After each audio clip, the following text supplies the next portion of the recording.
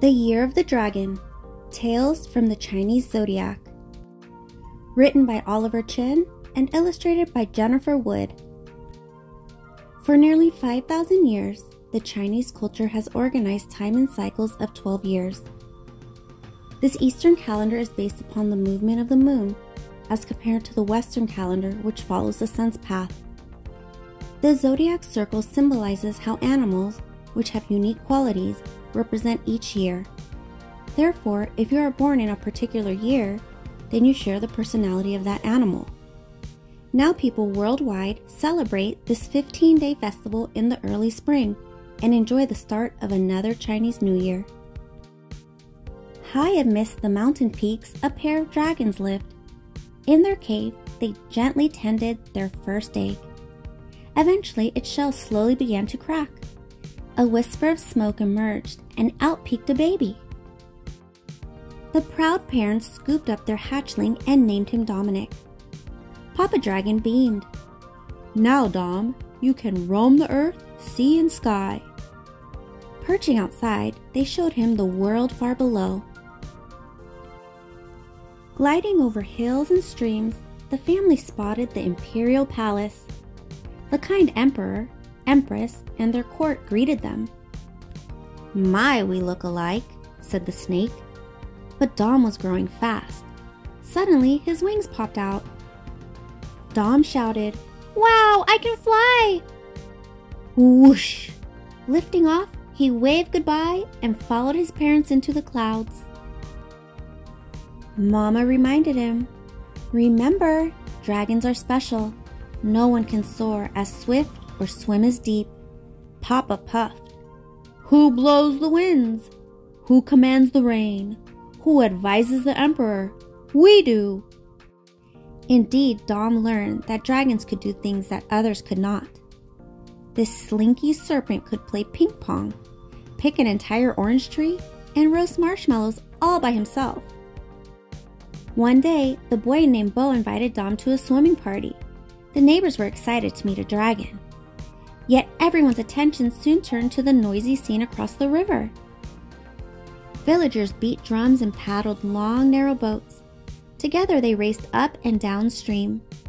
"That looks like fun," clucked the rooster. "Hey, I see my uncle," said Bo. "Tomorrow I'll ask him if we can join them." The next day, Dom met his new friends on the opposite shore. At the docks, Bo's uncle coached a group of people. The boy asked politely, "Good morning, Uncle. Can you teach us to paddle a boat too?" But the crowd laughed, and his uncle frowned.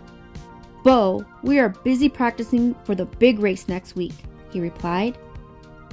"We don't have time to teach you, so run along and play somewhere else." The monkey suggested, "If they don't help us, maybe someone else will." At the pier, they asked fishermen for aid, but got none in return. Ready to leave, they saw the emperor strolling by. The gang spurred Dom onward. "Your Highness, we want to paddle, but have no boat," he explained. "Could you help us?" "Dom," the emperor replied, "as a favor to your parents, I'll lend you my spare canoe."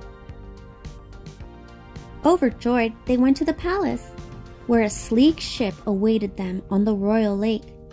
Happily, they grabbed their gear. However, paddling was not as easy as they expected. Either Dominic's paddle was too short or he was too long. The last one in, the dragon could not fit his tail. Then the boat began to sway. Everyone lost their balance and tipped over with a splash. The emperor's team laughed as he floated by. "We are the champions and train all year," jeered the royal admiral.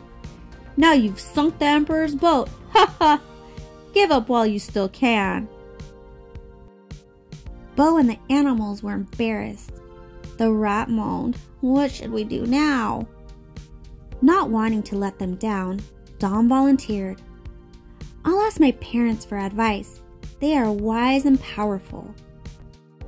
But Papa Dragon was not pleased. "Dragons drive the winds and waves," he fumed. "We don't ride on little boats." Mama added, Dear, tell your friends that you have better things to do. Soon Dom relayed the bad news. I guess I have to quit. Bo sighed. Maybe they're right. We're too different after all. Dom shrugged his shoulders and shrank sadly into the shadows. Gazing wistfully into the river, Dom noticed his reflection. The dragon was surprised that he shared many of his pal's qualities. Suddenly he realized they had more in common than others thought. He remembered what Mama and Papa had told him. A dragon is the ruler of the water. Aha! Cried Dom. I know what we can do! Then he eagerly shared his plan. The following morning, the villagers were startled to see the animals cruising by. There are no rules against a dragon boat, sputtered Bo's uncle. But Dom can't move his hands, feet, or wings. At practice, the rat steered and Bo drummed the beat. The rest gradually matched their strokes. Back and forth they pulled Dom. Whoosh! After a long day, they were tired, but eager for tomorrow's race. The festival day had arrived. Colorful banners decorated the village and welcomed teams from distant lands. Visitors crowded the riverbanks, and onlookers marveled at this most unusual crew. Among them were two surprise guests. Papa Dragon roared, "What does Dom think he's doing?" But Mama Dragon greeted Bo's parents and whispered, "Wish the boys good luck. They'll need it." The Empress banged the gong. Bong! The big race had begun. Paddles quickly beat the water. The other team sprinted ahead, and the animals scrambled to keep pace.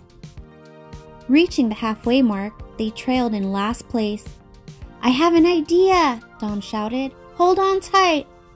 He took a deep breath, sucked in his sides, and made himself straighter than an arrow. The streamlined dragon cut through the water faster than before.